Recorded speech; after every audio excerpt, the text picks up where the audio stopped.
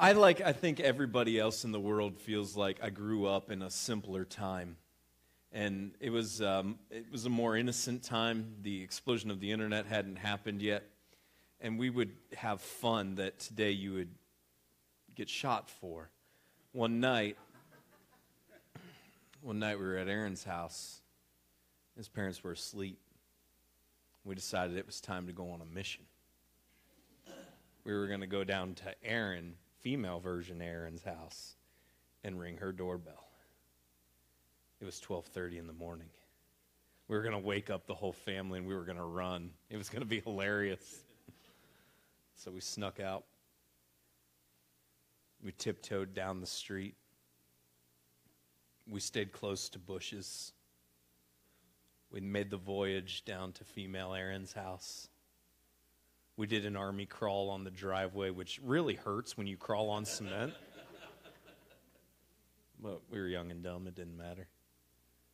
We got up on the porch. We started fighting over who was going to actually ring the doorbell. So we decided we would all just take turns ringing the doorbell, which made the getaway go a little bit slower, but it was 12:30 in the morning, and people weren't expecting to have their doorbell rung. And this was way before the advent of Ring doorbell, where you can get video sent to your phone and then record exactly what punks rang your doorbell at 12:30 in the morning. And so we just kept ringing that doorbell until we saw a light flip on, and then we just booked it. We ran a couple houses down. We hid in the bushes. We watched as they came to the front door, and they looked out all bewildered, and we laughed. That was great. We gave each other high fives. They closed their door. Like, should we go do it again? No, that's pushing our luck. So we started the path back to Aaron's house where we were staying the night, male Aaron's. We said, what about that house? He's like, you don't want to do that house. Like, why? He's like, dude, that's the creepy house in the neighborhood.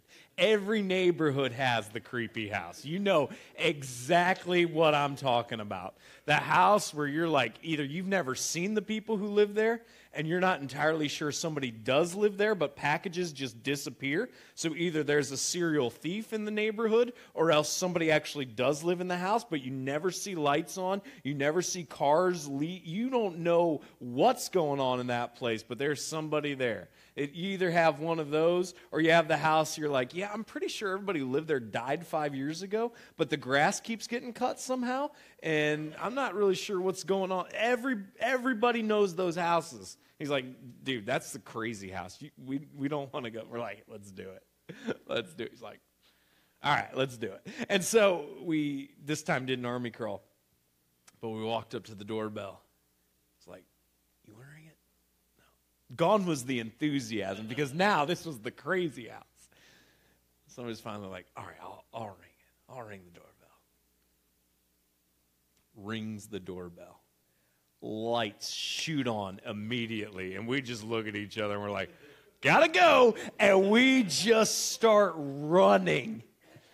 Guy comes downstairs, flings open the door. He had to have been at the service at some point in time, because this is 12:35 in the morning, and he leaves his house and starts running outside, and we're like, ah, and we start just booking it. And we're like, let's go to we can't go to Aaron's house. This dude will know where we're going. We got to go hide. We got to split up. We'll meet back there in 5 minutes. We never turned around to see if he was just messing with us, how far he went off his property, if he watched everything go down at Aaron's house and knew what was about to. We don't know any of that, because none of us were going to find out. But we waited the 5 minutes, and it felt like an eternity. And then we got back to Aaron's house, and we were quieter in that house than we had ever been before in our lives. And we've got like the one ring of mini blinds propped up at the very corner of the window, trying to see if this man is coming to Aaron's house to either assault us or murder us in our sleep. Like, none of us slept that night. We were freaking out. What was going to happen? Because we rang his doorbell. We were scared. We didn't know what was going to happen. Nothing happened. It was fine. We eventually were just exhausted and fell asleep sometime around 4 a.m., got up at 7 a.m., and then relived our glory around the breakfast table when his parents were out of the room so they didn't know what all had gone down. And we talked about how awesome the night before was. But in those moments of fear, it felt like forever. And oftentimes when we experience fear, we become paralyzed. We become stuck. We isolate ourselves. We lock out everything else around us. And I want you to know you're not alone. This morning we're going to look back and we're going to see some of Jesus' friends and followers, his disciples, and what has taken place just hours after Jesus rose from the dead.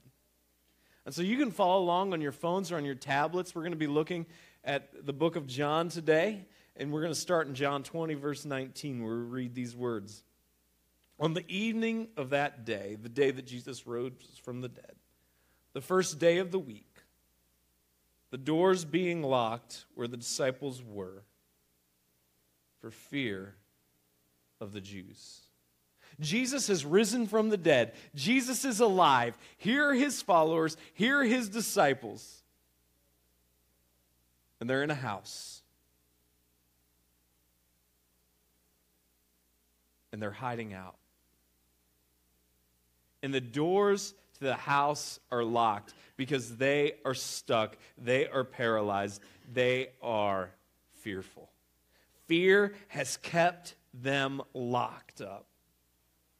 And that's one of the things that fear does. Fear turns us into prisoners. It keeps us locked and it keeps us isolated. And here are the disciples who've been with Jesus. They've seen some miraculous things. He's risen from the dead. They've been told about this by another friend of theirs, and they are in a house, and they are locked in that house because they are scared that people are going to be coming for them, that they are now going to become the target. They have fear that they are going to go through what Jesus has just gone through.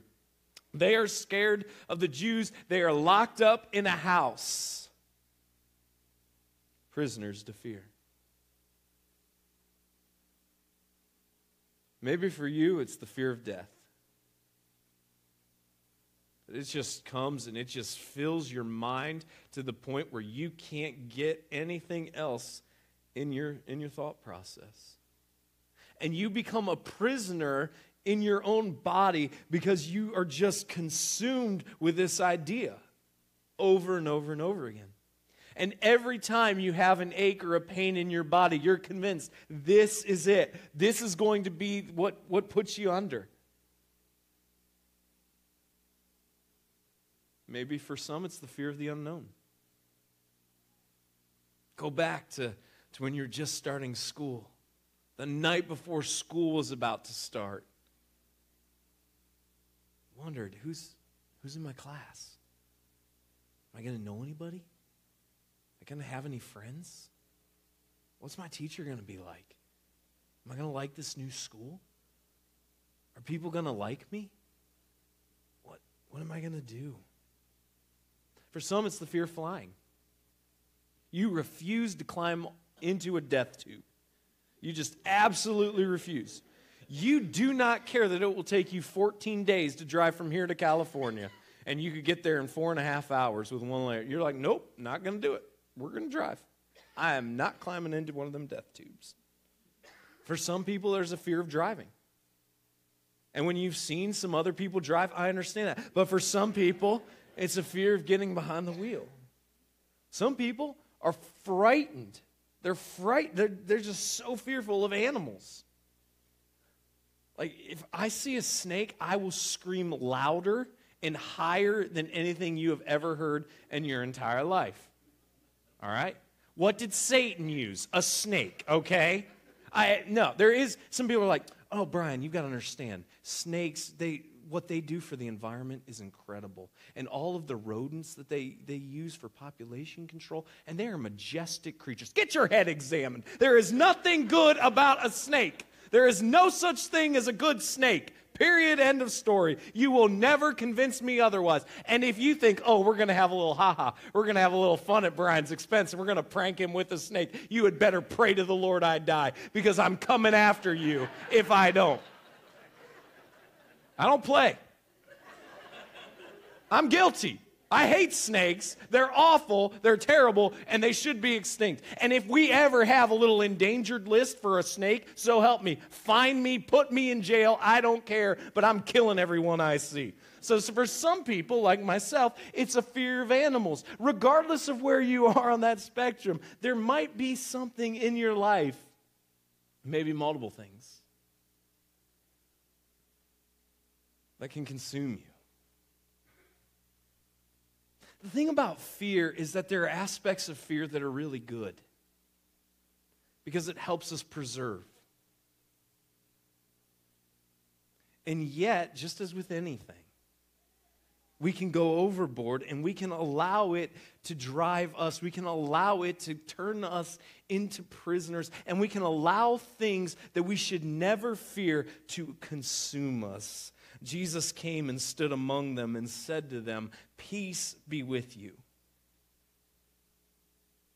When he had said this, he showed them his hands and his side.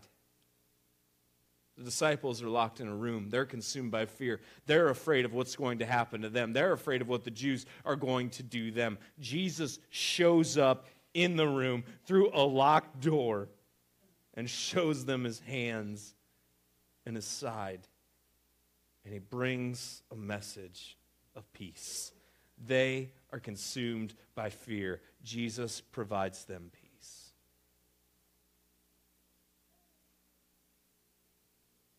Then the disciples were glad when they saw the Lord. I'm convinced this helped them.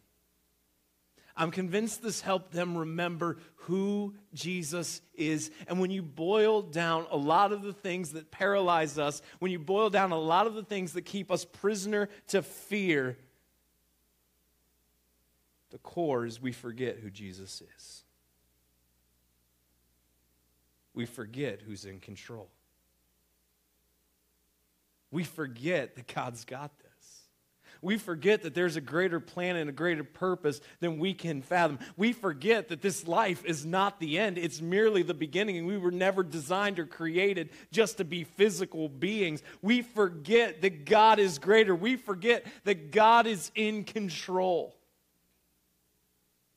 And Jesus shows up through a wall, through a door, looks at his disciples, and offers them the promise of peace when they were stuck in their fear. And he says, oh, just remember something. This is who you're dealing with. This is how great I am. Look at my hands. Look at my side. I have defeated death. I am in control. I am God. And I'm offering you peace.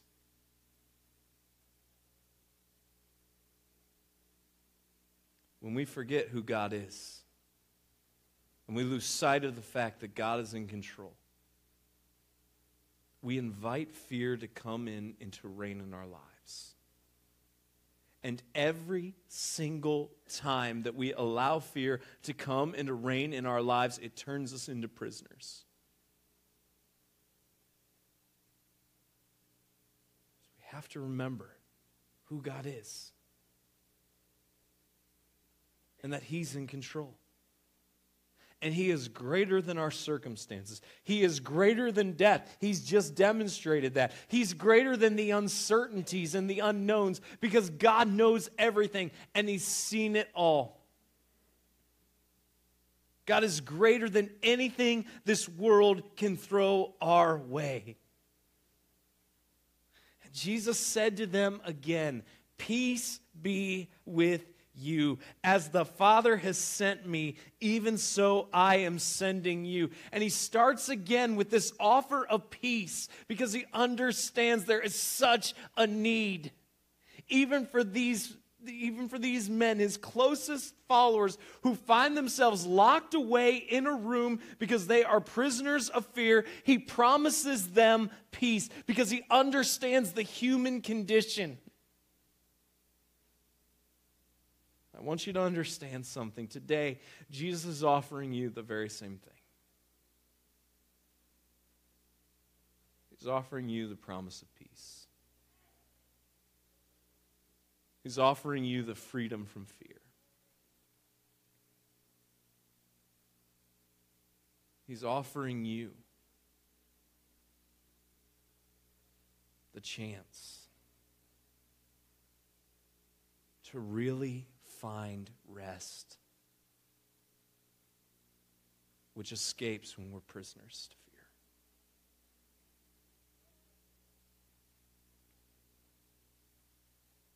Peace be with you. Peace be yours. This was the promise of Jesus to his disciples, and it's the promise of Jesus to us. And then he says, as the Father sent me, even so I am sending you. He's saying, you have a job to do. You have a job to do. And so you can't be a prisoner to fear. You can't let fear keep you isolated. You can't let fear keep you locked inside. You've got to bust out because you have a job to do. As the Father has sent me, even so I am sending you.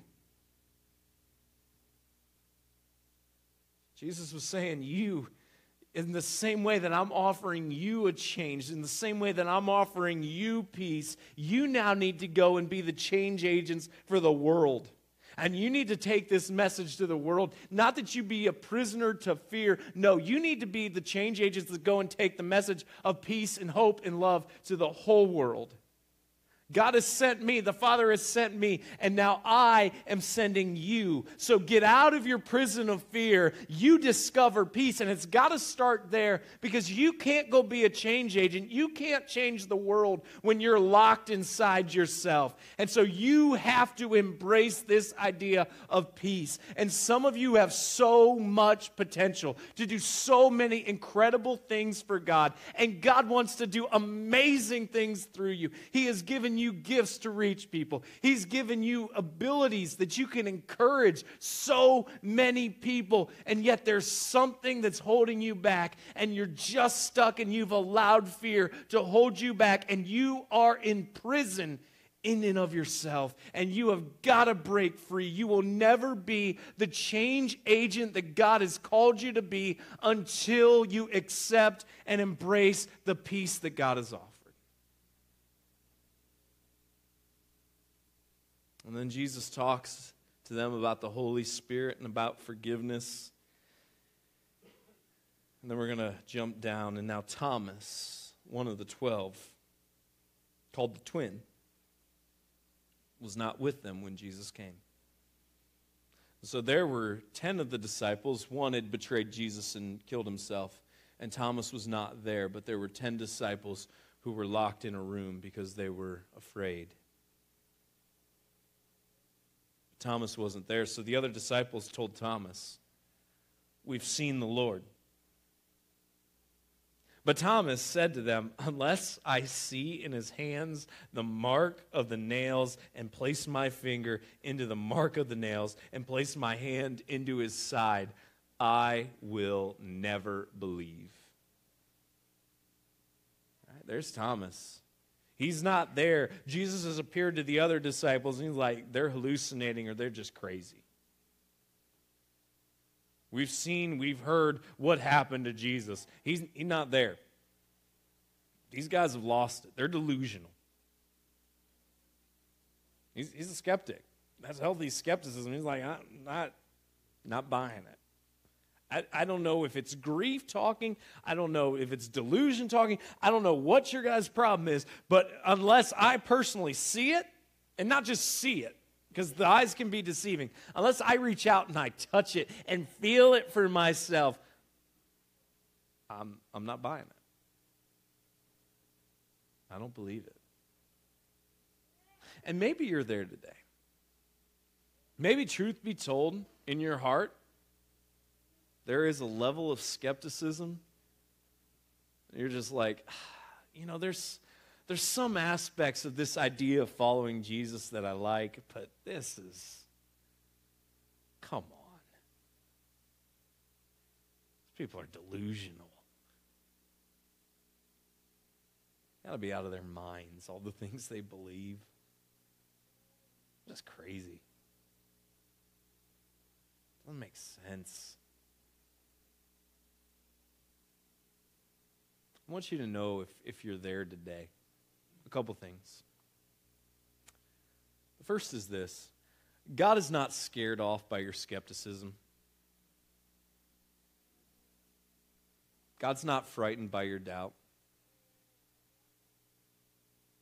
And you're not too far gone for God to reveal himself to you.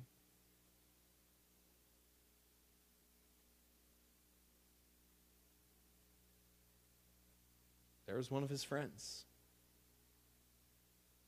There's one of his followers. Till I see it. Till I touch it. I don't believe it. You guys are nuts. You've lost it.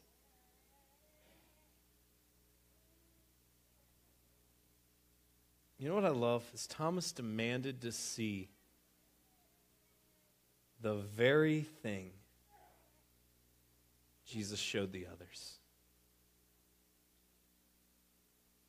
When Jesus arrives on the scene and he says, "Peace be with you," what's he do? He reaches out his hands.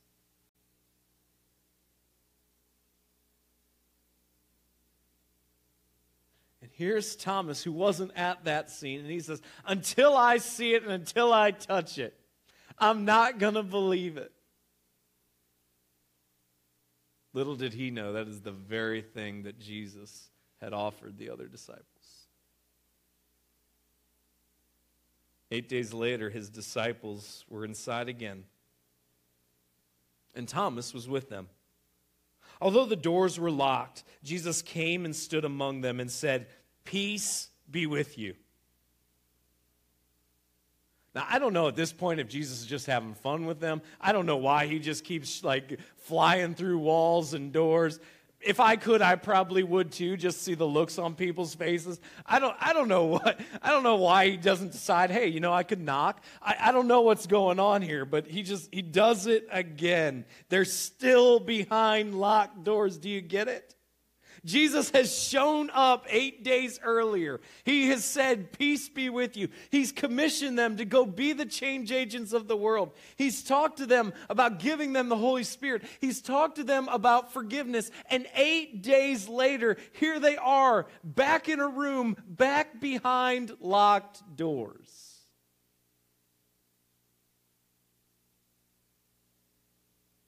Never give up on somebody right after they make a decision to follow Jesus because they don't have it all together, because their life doesn't look like the way you think their life should look like, because they make some unfortunate choices. Jesus has told them there is nothing to fear. He has come through a locked door and a wall and appeared, and he said, "Here, touch my hands. Look at them for yourself. See and believe. Now go be the change agents for this world and be filled with peace." And they are still a prisoner to their fear. They are locked behind doors 8 days later. Listen to me. Those of you who are here and you are prisoners to your fear, I want you to understand something. God offers you peace, but in the process, know this: God is greater than your fear, and God can still work in and through you in your fear. God does not want you to stay there. But the greatest work that God wants to accomplish in you, in and through you, is you.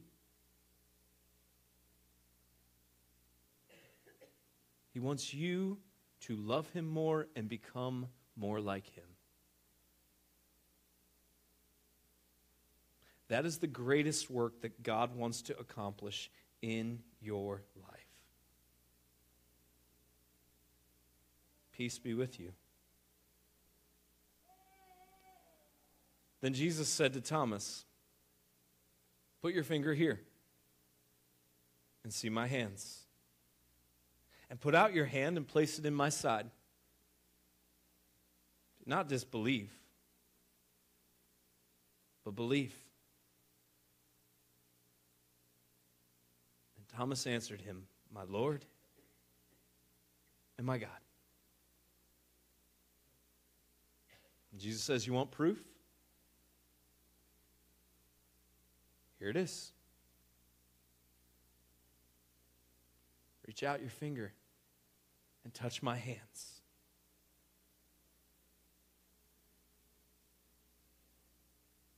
Touch my side."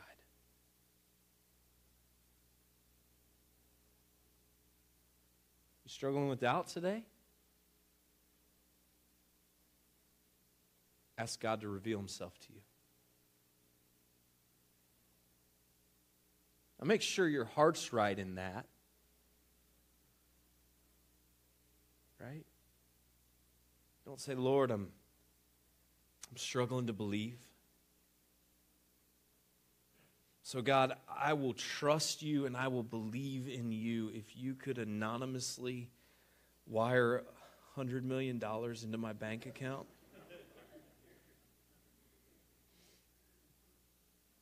by 5 p.m. today on a non-banking day,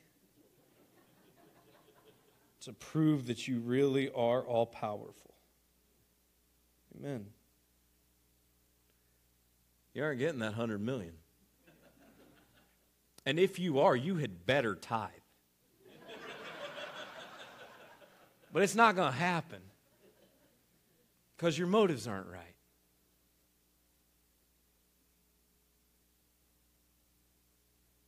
But if you humbly and honestly will approach God with your doubt and ask him to reveal himself to you, rest assured he will. God is not scared by your doubt.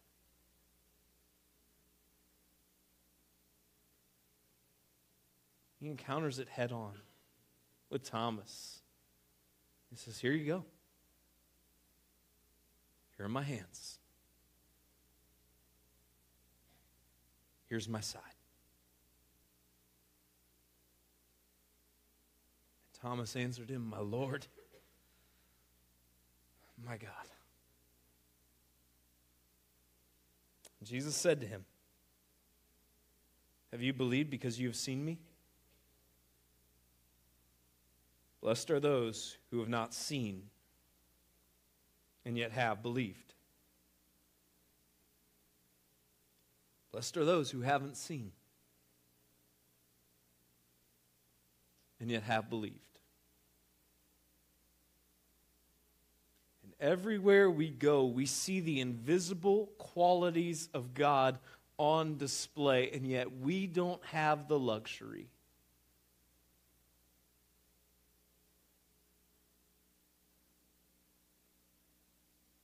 of seeing God in the way that Thomas did, in the way the disciples did. And on one level, do I wish that we could look out and see? Absolutely. And yet, on the other hand, it's so obvious when you look around and you see the way that things are really designed. You see there has to be a plan that is greater than what I can fathom. There has to be a plan that is greater than what I can understand. And not only that,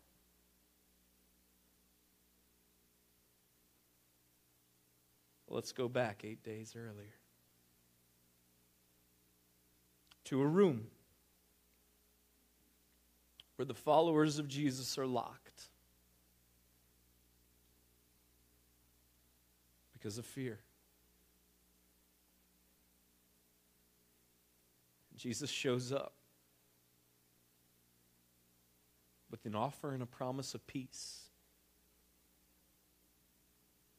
and a call for them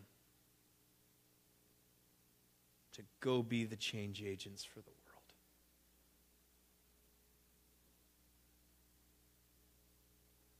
People can't see God.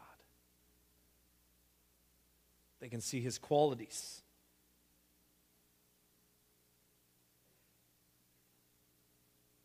They can't see him. What they can see is us.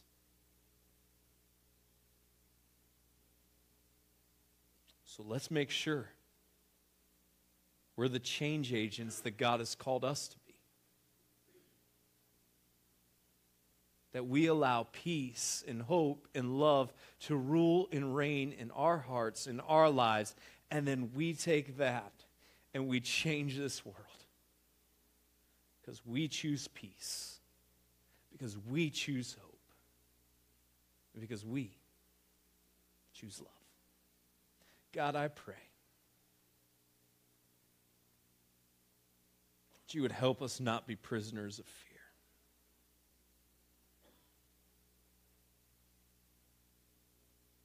Help us remember who's in charge,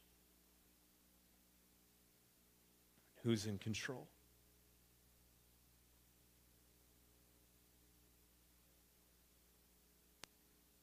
I pray for the person here, God, who's skeptical, who's struggling with doubt. And I pray that you would reveal yourself to them in a very real, intangible way. God, that you would help them know you are not scared off by their doubt.